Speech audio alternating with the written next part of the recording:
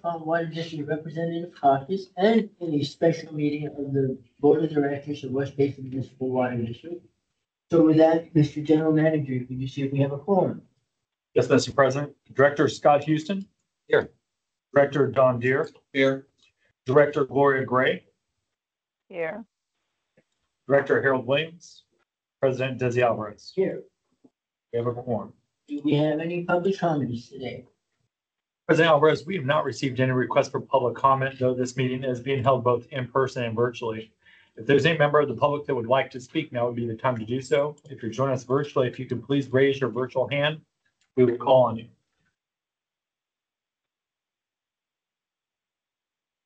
I do not see any requests. Okay, so then we will move on to our regular calendar. And we have for discussion today the Colorado River Act. And Metropolitan Water District here. So, Mr. General Manager, would you like to introduce her? Yes, thank you very much. And I believe that all the directors present today have two presentations. We'll make the presentations available online as well. We'll be reviewing the update on the Colorado River issues presentation first. And as you mentioned, for this presentation, we have Shanti Reset, our Colorado River Resources Policy Manager for Metropolitan Water District. Thank you for the opportunity to be here. If you could turn off your mic. Oh, sorry. And I am trying to figure out how to do it in presentation mode.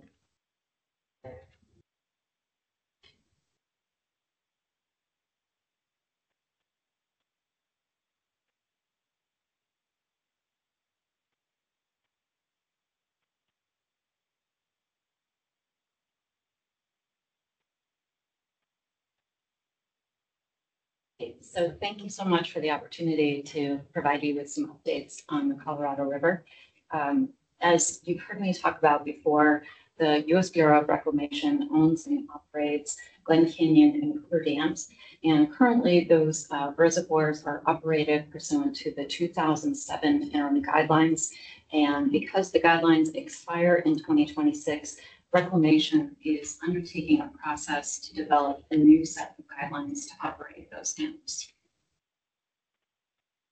So with the new set of guidelines, we anticipate that there will be a number of significant changes for the lower basin and for California. But I did want to highlight some of the things that will not change with the next set of guidelines. So while the releases from Lake Powell are anticipated to change with the new guidelines, the upper basin's obligations under the 1922 compact will not change. And the Lake Mead releases will change, but Arizona, California, and Nevada's allocations under the Boulder Canyon Project Act will not change. And the lower basin shortages and reductions that are based on the Arizona versus California Supreme Court decision will be adjusted, but the Supreme Court decree itself will not change. This is a schedule that Reclamation has provided that shows the major milestones for the environmental impact statement schedule. And along the top are input points from the stakeholders and the public. And on the bottom in blue, it is Reclamation actions. And in the red box at the top, most significantly for the lower basin states and for Metropolitan's involvement, we developed a lower basin alternative that was submitted to Reclamation for analysis as part of its draft environmental impact statement. And Reclamation is currently in the process of analyzing those alternatives and preparing a draft environmental impact statement that they plan to publish in December. So Reclamation has given everyone notice that they are analyzing the following alternatives. In addition to the lower basin states alternative, the upper basin also submitted an alternative along with the Gila River Indian community, the NGOs, and what's called the Cooperative Conservation Alternative, a National Park and Fish and Wildlife Service alternative. And Reclamation is also looking at how the reservoirs would operate in comparison with the what's called current continued current strategies, and that is an extension of the current guidelines, the treaty minute, and the drought contingency plan. They're also looking at a no action alternative, and while we don't know what the preferred alternative will be, the elements of that have to be included in what was analyzed among these alternatives. And so while the preferred alternative may not look exactly like any of the submitted alternatives, it does provide important sideboards for what can ultimately be in the record of decision. So just to take us back to the spring, the lower basin states, Arizona, Nevada, and California worked together to develop an alternative that we submitted. We thought it was the best, and do think it's the best of the alternatives that Reclamation is currently analyzing. And it is intended to address the impacts of drought and climate change and a holistic and a sustainable approach to the coordinated operations of Lake Powell and Lake Mead. And it does a few important things. First, it addresses the structural deficit in the lower basin. And the structural deficit is a way that we have talked about in the lower basin. The Lake Mead continues to decline, in part because we haven't accounted for the evaporative and system losses, which average about 1.3 million acre feet annually. And so this would be a way to, under most reservoir conditions, have cuts that would address that structural deficit, which will keep Lake Mead higher than it has been over the last 20 years, and stop the decline. And we also are looking at operating the reservoirs instead of just looking at Lake Powell and Lake Mead. Instead, look at all 7 of the major Colorado River system reservoirs, 4 in the upper basin and 3 in the lower basin. It will share water use reductions broadly. At the higher levels, it will just be among Arizona, Nevada, and California. But then at the lowest levels, when we really need to protect the system, there would be cuts taken by the upper basin as well. We're going to build on the intentionally created surplus program that we have right now by having expanded provisions for conservation and storage of that conserved water in Lake Mead. And then we're looking at establishing releases from both Lake Powell and Lake Mead under a broad range of hydrologies. Because of climate change, we know that there are going to be some very dry potential hydrologies, but we are also looking at very wet hydrologies as well to provide that system efficiencies. So this slide shows a map of all of the reservoirs in the basin, the total system contents.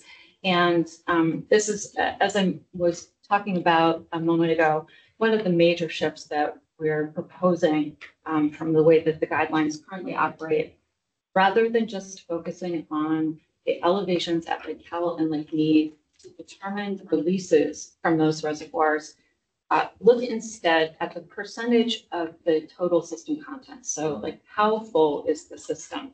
And in doing that, we look at all 7 of these reservoirs, Flaming Gorge, Blue Mesa, Navajo Reservoir, and Lake Powell in the upper basin, and then Lake Mead, Lake Mojave, and Lake Havasu in the lower basin.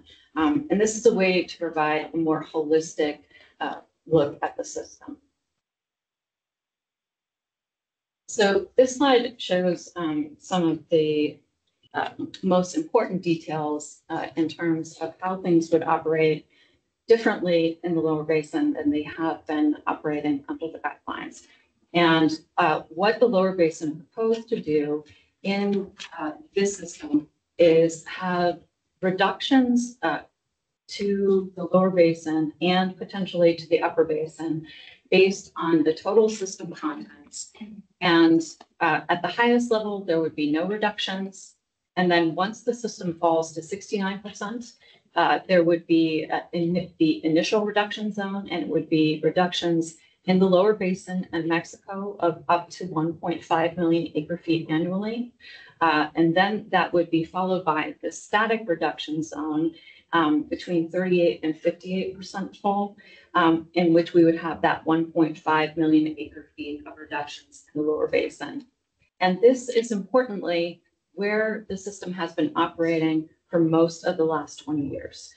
We had, significant declines in the reservoirs after the drought started in 2000. And, for most of the time, we have been in this 58 to 38% full. And so this reflects where we would operate most of the time if things look like they have in the last 23 years or so. And so this is only cuts for the lower basin. We have put as a kind of assumption or placeholder that Mexico would share in proportion to what they have been sharing with the current treaty minute. That treaty minute does expire in 2026. It will need to be renegotiated between the two sides of the International Boundary and Water Commission. So we don't know for sure what that's going to be, but the treaty does include a provision saying that they share reductions or and shortages in proportion to their uses, and that's about 16% of the lower basin's allocation. So we're assuming that they would share in these reductions, and then the remainder would be divided among Arizona, Nevada, and California. And the majority of that would go to Arizona. And so in that, once we get below 38%, things are really blinking red. The system is in real jeopardy at that point. And that's when we would implement the basin-wide reduction zone. And that would include the upper basin. So there hasn't been any agreement at this stage about what the share of the cuts would be among the upper and lower basin. In fact, it's one of the reasons that we had a lower basin and an upper basin alternative submitted, because there wasn't agreement about this. But the lower basin is proposing that we can't do it alone when things get at our most serious situations. The upper basin has to make reductions as well. And those reductions would go from 1.5 to 3.9 million acre feet. Those are very large volumes of water. And for perspective, if we were making cuts in the lower basin of 2.5 million acre feet or more, all of Metropolitan's rights would be unavailable. They would be cut at that point, and that includes our transfer rights. So it's not. Can you say that one more time? Yeah. So if cuts in the lower basin exceed 2.5 million acre feet, all of Metropolitan's allocation would be cut, and all of Metropolitan's transfers would be cut as well. So, so these are very large and significant volumes of water.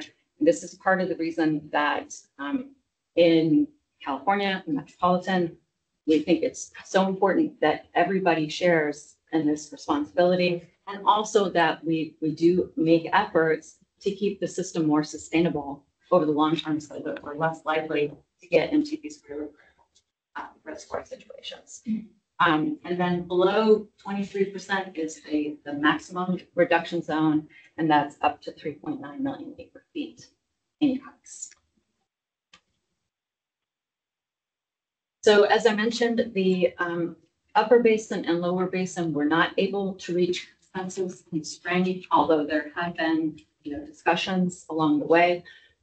We are having those principles for each of the states continue to meet to try to see if they can develop a consensus for a preferred alternative. But there still is this major disagreement among the upper basin and the lower basin about whether the upper basin should have to take any additional cuts. Their perspective is that the compact grants them an equal right to use 7.5 million acre feet a year, And that as long as they're not depleting the river more than 75 million acre feet over 10 years, then they're in compliance with their compact obligations and that they shouldn't have to make any additional cuts. The lower basin, has different interpretations of these obligations, and is also trying to shift away from just focusing on like what the compact would provide, which shows that we're going to be particularly junior priority users in the lower basin, like Metropolitan, could face some real jeopardy. We just go by the compact and we get into very dry conditions, and instead focus on how to operate the system in a way that's sustainable and reliable for water users primarily. And so we're trying to focus on that instead of focusing on what happens under the worst case scenario, who's obligated then. So those discussions continue. In the lower basin, we're also continuing to work on developing further details of augmentation and storage. The state of Arizona is interested in continuing to have something like ICS, like we've had with the 2007 guidelines, but they have had much less buy-in because of their large irrigation districts in the Yuma area that have never liked the storage program. They're getting a lot of pushback from it, and so it's a process to get agreement. And for Metropolitan is the largest beneficiary of the user of the intentionally created surplus program by far. We have made hundreds of millions of dollars of investment in conservation. We have successfully conserved and stored that water in Lake Mead. We have then used that water in Lake Mead in years like the 2021 and 2022. When our state water project allocations were so low, these have been important programs for enhancing reliability for us. And these we foresee as, an important tool going forward, particularly to help incentivize the large investments that we would have to make in things like pure water, Southern California, if the Metropolitan Board decides to authorize that. So these are important, and I think California is a little more on board than Arizona at this point, but I think that we should be able to get there. And then within California, we're going to need to begin to develop work on an agreement on how the responsibilities for making California's reduction are assigned. So, at least at the stage of submitting the lower basin alternative, we had agreement in principle among Arizona, Nevada, and California about how much each state would take of static reduction. We have not had further discussion within California about who takes what of California's share. And that's going to be very important in terms of Metropolitan's risk in our planning going ahead. So a lot happening, and we'll have a major milestone coming up in December with the draft EIS coming out. We anticipate that we're going to see changes with the change in administration, and that we'll still be working on developing the preferred alternative, implementation agreements between the states, and also implementations for the California pieces. And hopefully, too, we'll start seeing progress on the Mexico side of it. So those things would be coming to Metropolitan and other boards that are contractors in 2025. So those are the updates that I have for you today. I'd be happy to answer any questions. Thank you, Chancellor. Very nice presentations. With that, the board members have any questions? Director Deere, we'll start with you. No questions. Director Williams, no questions. As a question or two, I guess, would be, because I remember about almost a year ago, not quite, but people were trying to push this faster, especially if, the election changes parties, not just administration, but parties. So I don't know that, it seems like we had a wet winter and some other things. So it sounds like there's not quite as much of a push for the speed there was a few months ago, right? If you could speak to that. I think that there was a hope that the 7 states could reach consensus and that there, was an aspiration that if the 7 states reach consensus, that we could wrap this up by the end of this administration so that we have certainty about what the guidelines would be. But we have not been able to meet the 7 state consensus. The lower basin and upper basin are still pretty far apart. And so that's part of the reason that there's just been, I think, an acceptance at this point that the best that we're going to get is the 7 states, or pardon me, is the draft EIS. And the hope is right now is if we can reach the 7 states consensus before the end of the year, that will just have enough momentum going into the next administration that it will, carry us through regardless of which party. Fortunately, Colorado River operations don't tend to be particularly partisan, but changes in leadership do affect, what the outcomes are, regardless of party. And then the other question I do have is really is with Arizona, because Arizona has had a lot of heavy water challenges more recently. It's been in the press a lot, especially around the Phoenix area, and they just are having extreme heat too. But how is the state of Arizona looking at some of this? Because, they're in pretty dire shape in some areas of the state.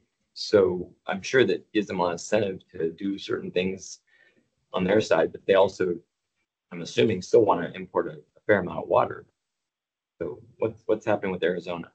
Yeah, so I'll start with the imported water. Before I lived in California, I did live in Arizona for a while, and it's an article of faith. The Colorado River is their river because it flows like over almost half of the state. And so they do not view it as imported water. They, the CAP aside, but they are balancing a lot of competing interests right now. So in California, we have the 5 contractors for Colorado River water, and those contractors work together and sometimes compete over how to manage the water. In Arizona, they have 20 of the 30 tribes in the basin. They have, the city's, the Central Arizona Project with the, most junior priority in the basin. And then they have the Yuma irrigation districts, which have more senior rights, and they have very little interest in, agreeing with the other water users in the state. And so whereas in California in 2003 with the quantification settlement agreement, the municipal water providers in California that use Colorado River water worked out these very painful set of agreements with the irrigation districts about how to manage California's water use. That hasn't happened yet in Arizona. I think that they're likely to have something equivalent to that, but I think that it's difficult for them to reach a consensus at this point because there are very divergent interests, and I think that there's a lot of things that they just don't agree on yet. That said, they've been a very productive negotiating partner with California. And, it's a far cry from where we were in January a couple years ago when there was that 6 versus California situation.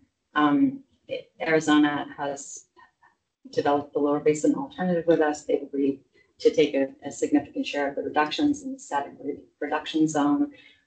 They've been very helpful in trying to move the process forward. But it is very difficult for them to reach consensus on all of the difficult issues that they're confronted. Thank you. Director Gray, do you have any comments? No, thank you, Chair. Thank you. Are there any comments from the public or from staff? Go ahead, Mr. Nolan. I do have a quick question. I know that obviously the state of Arizona and Southern Nevada have shown a lot of interest in Metropolitan Water District's Pure Water Project. And I can understand the strategies from each of the different states, and possibly it's not part of the conversation for Metropolitan Water District and the state of California, but does Pure Water and projects like that play into these discussions? Are we hearing about these and trying to strategically make investments? Yes, so we are, so it's one of the ways that the potential partnership with Southern Nevada Water Authority and potentially with Arizona enhances Metropolitan's ability to meet our own objectives in these, basin-wide discussions, is because if we're all arguing for the same thing, it enhances our ability to get the outcome that we want. And, in particular with SNWA, we have been saying, in each level of discussion about storage is that, whatever we're doing, we need it to last for at least 30 years so that it can justify the investments that need to be made for Pure Water Southern California, that we need to protect whatever water we store from evaporative losses, that will need to have an exchange mechanism, with SNWA and potentially with Arizona, so that they could take the water. So these kinds of things, like it is like very useful for us to know that we're planning to make this investment, so that we can start laying down the groundwork with the other parties. And it is very helpful when we all do it together. Thank you. Any other questions or comments? I do not see a request for questions. Okay, Matt, go ahead.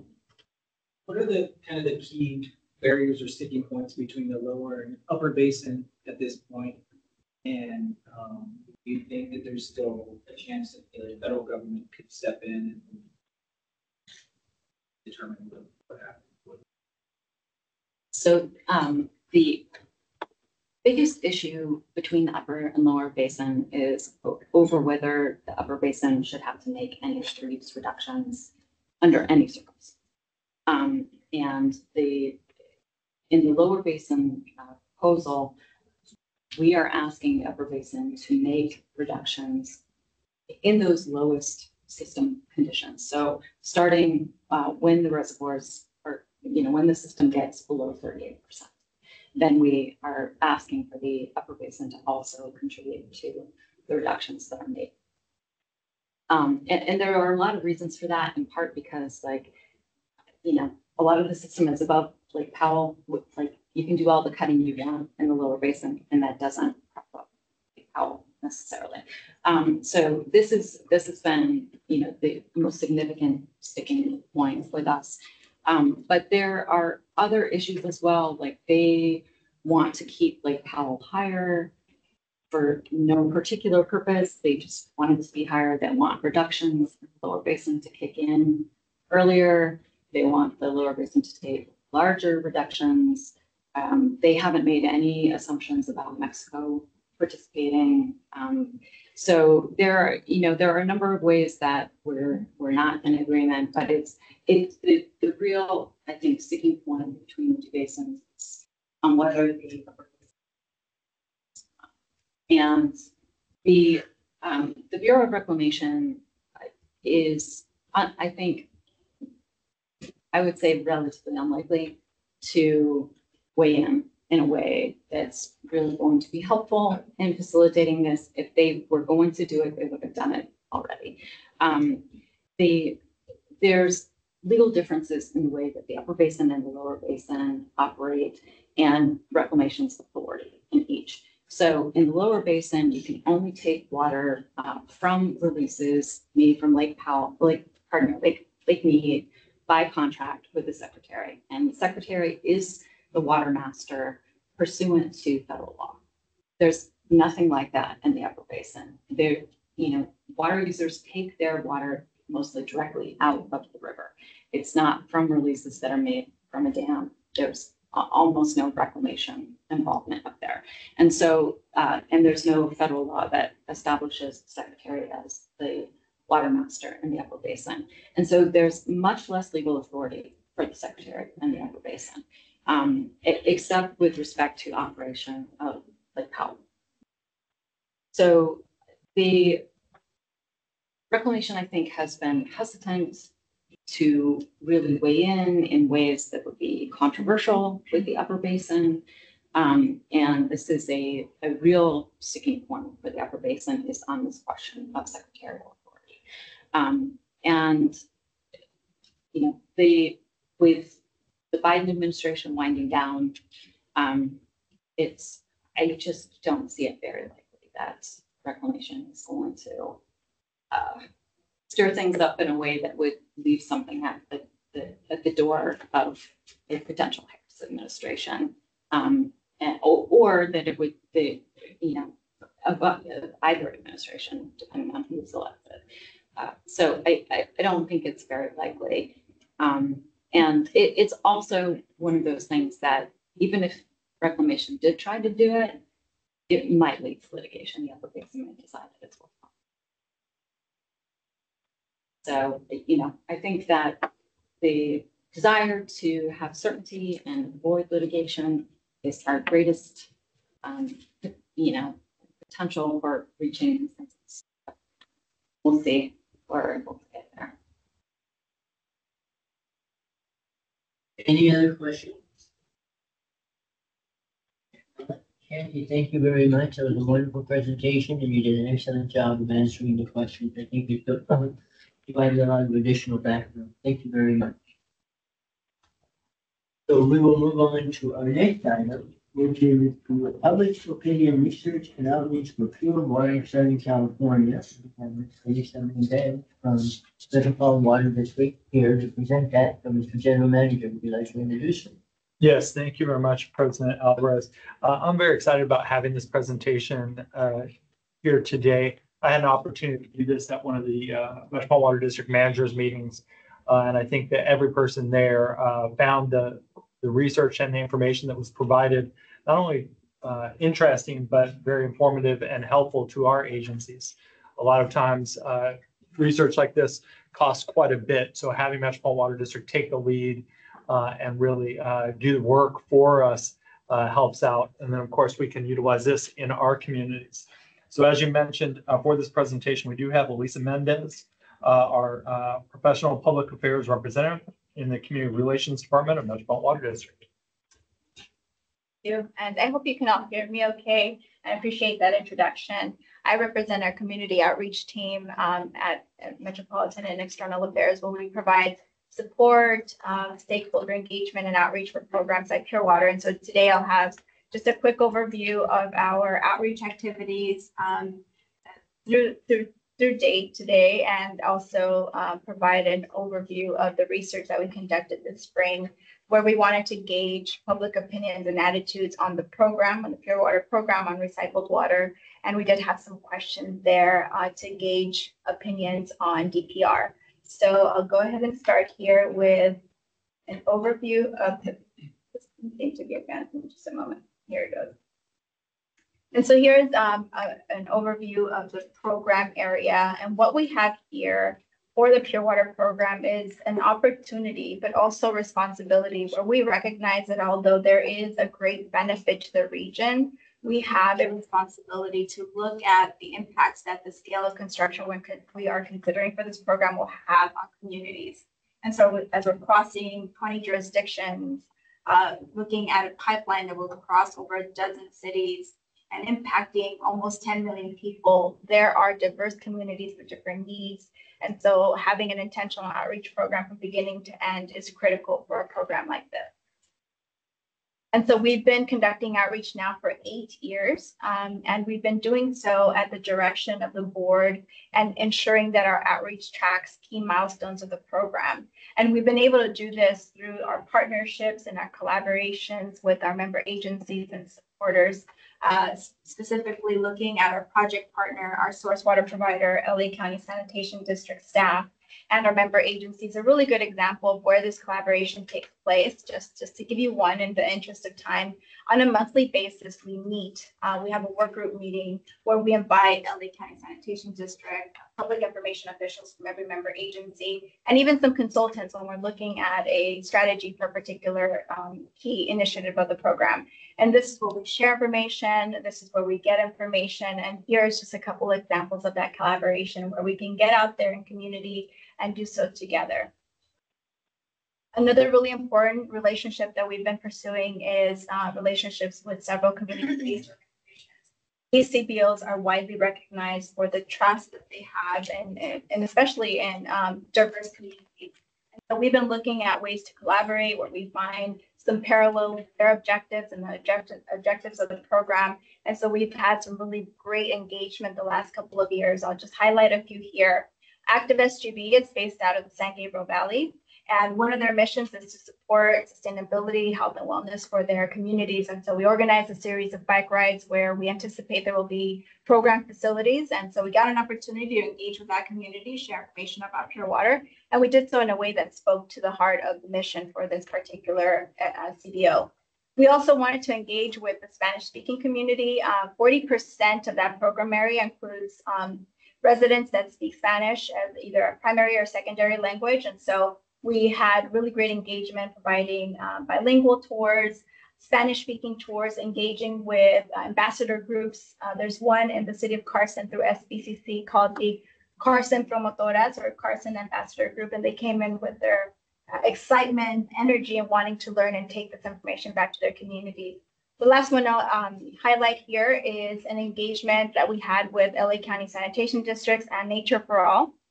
We hosted a tour of the Innovation Center in Carson and completely in Spanish, but we also had a workshop on their environmental impact review process. Again, this process can be technical, challenging to understand in any language. And so by providing this completely in Spanish, we removed that barrier of language, provided information, where they could understand it. And also key to this is how they get involved in understanding potential environmental impacts to their communities. And so we hope that this information was well received and prepares them for when we take our EIR for this program out into the streets next year. And so you may have noticed a lot of our engagement takes place at the Napolitano Innovation Center. For us, this isn't just, a cutting edge research hub where we're gathering all this critical information for the program to keep it moving forward. But for us, it's the heart of our program.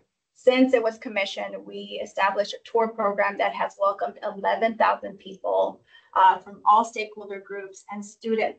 Students from elementary to PhD have come and toured this facility. It served as an incredible backdrop for events. Many of you have participated in these events, celebrating the receipt of $80 million, which is really funding a lot of the work that we're doing now with the program. We hosted USBR's announcement of recycled water grants. And more importantly, and special to us, is dedicating the facility to our water champion, Congresswoman Napolitano, last year. And so we recognize that not everyone will come to one of our tours or engage with us at a community event. And so we want to ensure that we are meeting people where they are. And what that means is providing information the way they want to access it, they can access it, and what makes the most sense to them. We have a quarterly newsletter that shares highlights about the program. We're very active on social media, and we have a reason to be. We have a lot of great engagement for this program on a weekly basis. Our materials are all available in Spanish and English, but on our website, our dedicated website, which is a historical record of this program, you can find this information available in 15 different languages. And so what does all of this do? This is allow us to reach millions of people today, sharing information about the program, getting support for it, and educating people on the benefits of water reuse. And so critical to any of these strategies is the strength of our messaging, the clarity and strength of our messaging. And so following the release of the direct potable reuse regulations last year, many of us saw this sort of introduction of the toilet to tap concept again, and basically all media levels, we thought we were going to get any sympathy from our local news channels. We did not. And so we thought this would be a good opportunity to re-engage in research that we've done in the past. We did this research in 2017 and 2022, working with FM3 Research. to look at, support for the program, awareness of recycled water, and generally speaking, kind of gauge where people are and test our messaging. And so we began this research again in the spring of this year, looking at quantitative and qualitative research. We did focus groups in person in English and in Spanish. And we also did a resident survey with a sample size of 1,000 people in LA County. And so I do want to preface this by saying that a lot of the research today is going to be at a very high level. If you're interested in hearing this in more detail, like your general manager has, I'm happy to provide you with those resources. But today we're just going to share some general highlights in the interest of time. And so the first thing we wanted to do is sort of get a basic understanding of what the perceptions are of local water supplies. One question that we asked, and we've asked this before, and we received similar results, is when you think of water that you drink at home, what is that water that you drink? And so by and large, people continue to filter their water, either by having some kind of device on their sink, filtering it in a pitcher, or getting it from the refrigerator. Second to that was continued use of bottled water. So we leaned into that question and asked why. This is before we're providing any information. And generally, it's a matter of preference. Our concerns with taste and odor, and just maybe a lack of trust in our tap water directly coming without any kind of filtration. We also wanted to see what people felt in terms of delivering options of water for our region. We look at the different ways that we ensure that we have adequate supply. What are the levels of support? And so we gave them these options, including desal, imported water, recycled water, and rainwater capture. And so there was a strong support for rainwater capture overall. And I think we think mainly that's because we asked during the season where we sort of just got back from having 2 rainy periods. So we think that timing had a lot to do with that being top of mind. Importantly, though, all of these options were supported by a majority of the residents that we polled. And so there is good support, including support for recycled water as a way to deliver water and adequate supply to our region. The other thing we wanted to sort of gauge is familiarity now with recycled water. And again, similar to 2022, there continues to be a general understanding of recycled water. People see it in their purple pipes. They understand that it's there and that we're continuing to use it. And so we see a moderate increase here. But one thing we will note is, generally speaking, when you ask people about an important topic such as water, they tend to say they know about it. How much they know about it, that's subjective, and that's something sort of to keep in the back of our mind. Now, here are 2 slides. There's a lot of information on here, so I'll just go through these with a little bit more detail. So residents overall continue to support recycled water for non-potable purposes. And so what we see here, again, people are very comfortable. They think it's smart that we're looking at reusing water when we're looking at landscaping, irrigation, or industry uses. But when we begin to talk to people about other options, such as sending it directly to homes, groundwater, recharge, and drinking, you can see that those numbers are a lot lower. The other thing we wanted to look at here is when we talk about non-potable reuses, then there is support. There's a different reaction to water once you introduce it into household uses. So we had 2 samples here. We had a split sample where we asked people how they felt about using this water for dishwashing and laundry. And so there was really good support. There was about 71% overall. And then in the split sample where we included showers, that proximity and direct contact did have an impact on the support, taking it down to 63%. Now, on the other slide, next to the slide where you're looking at the different options, we talked a little bit more about the delivery of this water. So we no longer said, okay, this is the water you're drinking, but we focus more on the way we would deliver this water to your homes.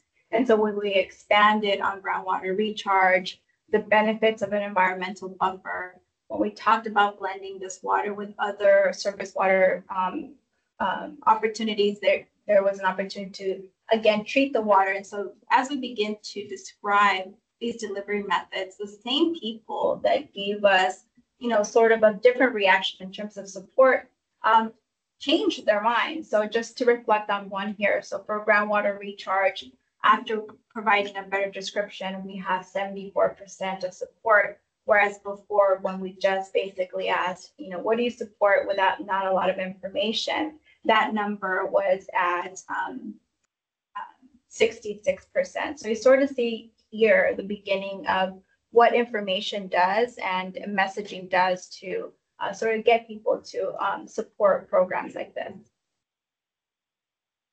Another thing that we wanted to now focus on is support for the Pure Water program specifically. So what we did is provide a general overview of the program. Oftentimes you're going to see this general description on our brochures, at the top of our dedicated website, maybe in the first few slides of our presentation. And when we provided this initial description of the program, support for the program was about 7 in 10 responded, so at 69%.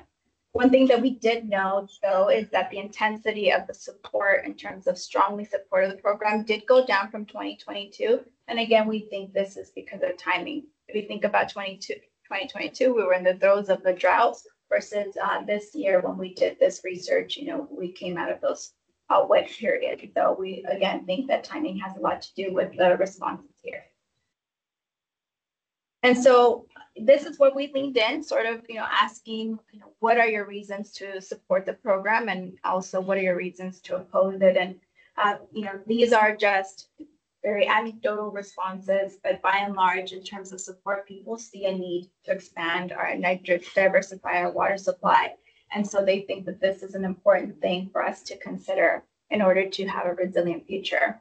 And in contrast, those that didn't support it essentially just feel that there is potential contamination, potential system failure, and they just don't trust in the water quality. And so here's what we began to look at the impact of our messaging.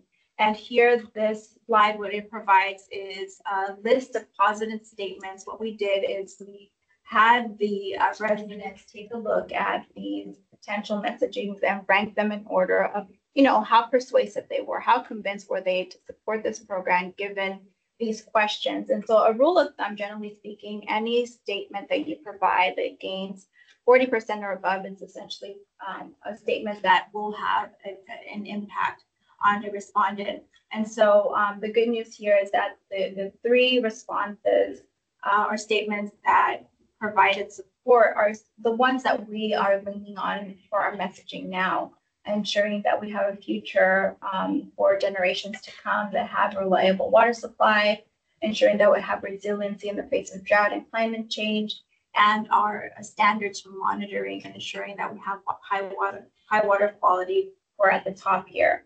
We did the very same thing with critical statements. In this slide, the statement is sort of one paragraph, but essentially we threw everything out there that a critic would say about this program and saw what that did in terms of the support that the program received, and there was an impact. And so initially, after that description of the Pure Water program, we were at 69%. After applying the positive messaging, that rose up to 73%. But after those critical statements were read and we asked again for their support, the overall support for the program went down to 56%. Still above, in terms of the majority, which is good, but we see here the importance of messaging and being ahead out there for what critics are saying about the program and engaging constantly. And so in terms of key findings on public opinions, definitely residents see a need for us to look at different opportunities to expand our water portfolio. There is more familiarity. Familiarity has gone up by 7 points, which is good. It's modest change, but in a good trajectory. Residents continue to be most comfortable with recycled water for non-potable uses, but with information that we share with them, you can see that they begin to support programs like this and see a need for them. And in terms of delivery, groundwater recharge, again, is the most favored method of delivering purified water to homes and businesses.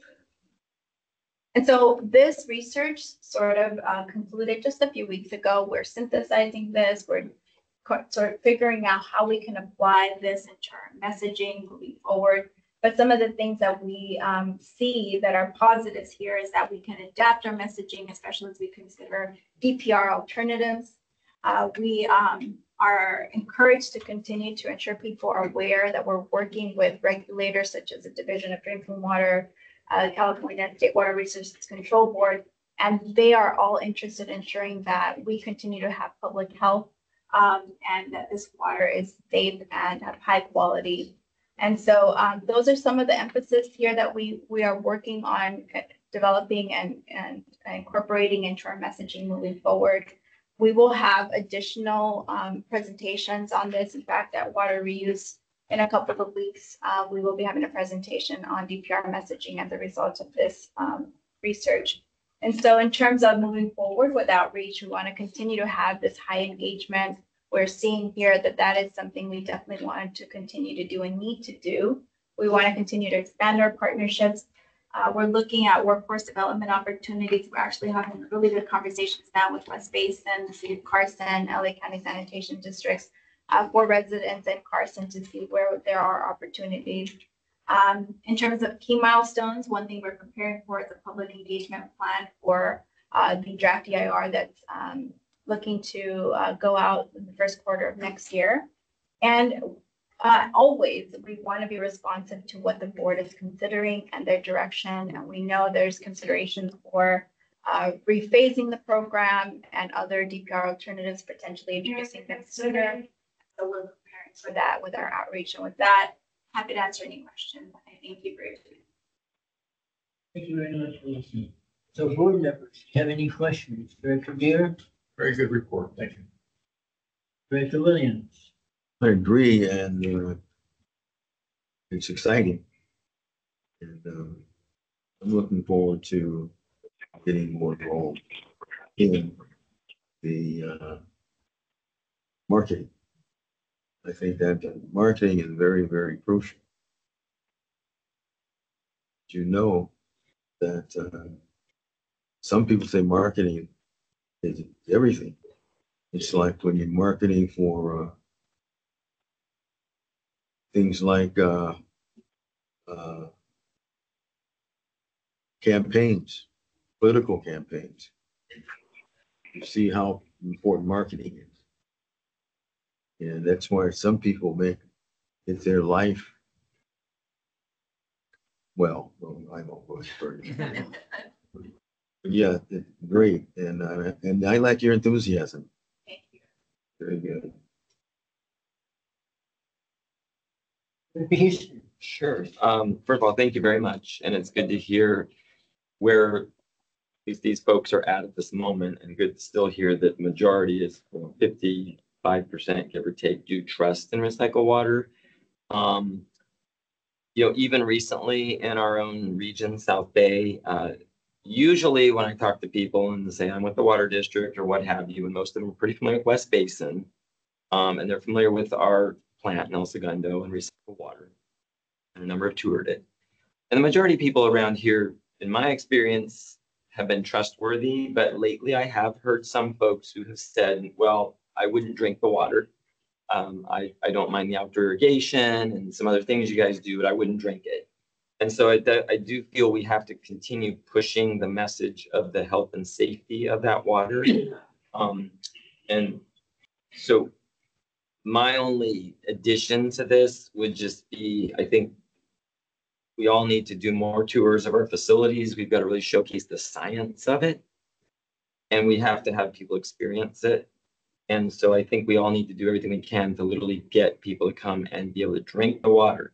I know we've had issues with the regulators, but I think we need to have that experience for people because, the science speaks for itself. It is trustworthy. We just have to keep pushing that. And, the experience is what really brings people in. And I don't know, this didn't have it, but I don't know if age has anything to do with it, maybe or not. Maybe some of the younger folks accept it more than older. I don't know. And that would be something to maybe look at as well. And then lastly is, this didn't have it, but, I know in the past when we've polled and others probably have too, is the trust in your local agency, which of course that's across the board. So I think that's probably very key too, depending on where people live, where they're getting their water. The reputation of that supplier or the district can mean a lot. Unfortunately, West Basin has a really good reputation of those who know who we are. So, anyway, big picture, the comments, but I just think we've got to ramp up more of the tours. I know it's expensive, but that's what people, it really sells it, if you will. And lastly, I have seen that to be quite frankly bipartisan in this state, because I've also been on some other tours of facilities in the state, and it's interesting when you hear, I'll just be frank, a Republican or a Democrat, but when we were having conversations about it, all of them said, people need to see this, people need to see this. So there's something we could all agree on. So I think that all of our agencies, we've got to put some money behind more tours, more get people literally in these facilities, and then also push the science side, the trust. Those are my comments, but this is great information. Thank you. I just want to say that I completely agree with you.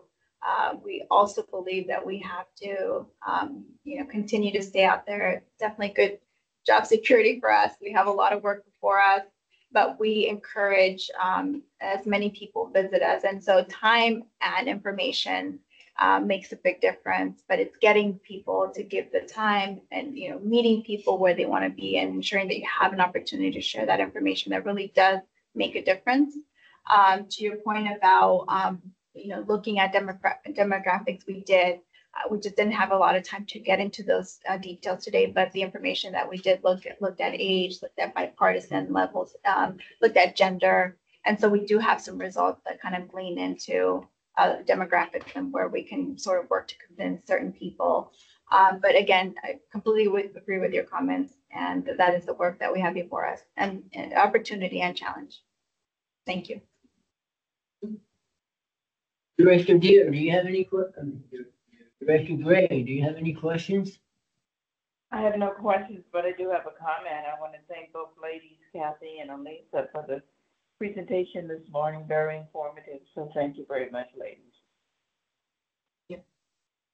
Mr. General Manager, staff have any questions, or anybody on the, I don't, but that's because I've had a chance to review this.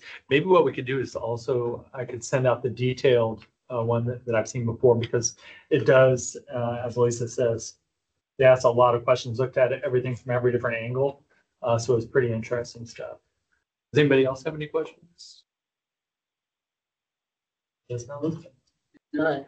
I have a couple of questions I found. At the beginning of the presentation, you were kind of describing some of the outreach, in discussions with, people you reached out to and interviewed, that people understood or had an idea of what recycled water is, but they really, didn't have a lot of depth into it. So is that the recycled water is just something that's being reused, but they don't have a level of understanding of the level of treatment and the quality? That's exactly right. Depending on who you talk to, they have a general concept of what recycling is in general. We recycle cans, we recycle paper. And so they don't really understand, different levels of usage depending on what the purpose is. You're going to have different levels of treatment. But when we begin to talk about wastewater, cleaning it and purifying it to a certain standard, and then talk about potential uses and delivery methods, that's where we begin to see, different reactions, more questions, and how more information impacts the level of support they have for those different uses. So one of the things I think we do need to do is do a lot better job of educating the public about recycling water and what we mean by that. I think in the past, we've been very effective at reusing water, but we haven't been a very good deliverer of the message. And some of the things that we've done, which have been for public health reasons and so on, tend to leave the public with kind of a quasi acceptance of recycled water. So in a lot of places, most of the public sees recycled water in irrigation and parks and medians and public areas, but they also see these little signs that say do not drink the water. And that tends to say, well, recycled water is not something that we should consume. And so when we're talking about reusing water supplies, basically recycling all the wastewater into potable water, that messaging really change. We need to do a lot better job of the level of treatment and how the quality of this water surpasses most of the water they're drinking today. And that because of the level of treatment, we even have to add minerals and so on to the water after it's processed. I think Director Houston made a comment about the fact that when we tour people through the plants, a lot of people don't like to drink the water. I think one of the things that's very effective is whoever leads the tours and so on should just start drinking the water just to show that, hey, this is something that's very drinkable. And then the public can say, hey, I'll try it too. Kind of lead by example. Yes. And maybe that message needs to go out more to the water industry people that are kind of in charge of these facilities, that they need to set that example. I know a lot of times the tours get concluded at these facilities, and then somebody says, well, does anybody want to drink the water? I would take the other approach. I would go drink some of the water to show this is the final product. It's portable water, so you can drink. And then after I drank the last, I would say, does anybody else would like to taste the water? That kind of thing. So that messaging, I think we need to push that out more into the water industry, that they need to really pick up on the messaging. And then on the impact of the messaging and the outreach, we had slide number 15 up there. We had a lot of positive statements, but was there only one negative statement that was presented? I appreciate the clarification. So in fact, just because there's only so much I can squeeze in one slide, this first tier of positive messaging is just one tier. In fact, there was like 3 different tiers of questions. One actually focused on the level of treatment in comparison to bottled water. There's another one that focused on the fact that Orange County has been doing this for a number of years, and that generated a good response. And we had a similar format for critical statements. They were, again, focusing on cost, focusing on, potential contaminants, basically any sort of criticism that we've heard was provided. So no, it wasn't just one. We also asked them to rank. And, but in the interest of time, we wanted to just kind of put it on one paragraph here. But it had a similar process, both for the positive statements and the critical statement. Just in reading the ones on slide number 15 here, the positive statements are several, and they tend to be positive. The critical statement is to be very negative. And so if you present it that way, you're kind of planting the idea in someone's mind that, by the way, if you do this, you're starting out with something that's really bad and it's full of real contaminants and you're being exposed to that. So if these are the statements that are being created to ask the questions and solicit input, I would focus on how I would phrase that question. I think that critical statement just has too much negativity and brings out a lot of, it brings out a very poor reaction if that's all I ever understood. And that was the way it was first presented to me. Yes, I think a lot of people would agree with you in that, we even, when we did the focus groups, people said, well, why did you now show me the critical statements? Now I'm back to where I started. And so a simple, that's reality. It's what's happening out there. We have really no control of what people hear, whether it's true or not, what the sources are. And so what it is for us, it's reality. We need to continue getting out there with our positive messaging, the messaging that's effective, and sort of, counteract that as much as we can. But to your point, yeah, we agree, it's the way you frame it, but it's also our way of making sure that we're actually mimicking what's reality, what's happening out there in terms of the critical messaging that people are receiving about this water source. Maybe when we present it, instead of saying it contains some things, we start with wastewater, but we remove to a very advanced treatment and explain that, back to a better explanation of what recycling is and the technology that's behind it, so that the public understands that they're getting a very high quality of pure water. And in many cases, almost in all cases, better than the water they're drinking today. Appreciate your review, and that's a thing we'll definitely take into consideration and moving forward and when we do this research again. Thank you. I'm looking forward to seeing the breakdown of the demographics. Yeah. data. Yeah. If you have an opportunity to do that, it can be very interesting. to see. Yes, I think that one's like 50 plus slides, so it's very detailed and we'll be sure to get that to you. Thank you. Okay, with that, we don't have any other presentations for items, so we will move on to director's comments and future agenda items. Director Deere, do you have any comments or future agenda item requests? Not at this time. Director Williams, No, thank you. Director Houston, No comments. Thank you. Director Gray. No, thank you. Okay, with that, I don't have any either. I'd like to thank you, ladies, for your presentation today. Excellent job. And with that, we are adjourned.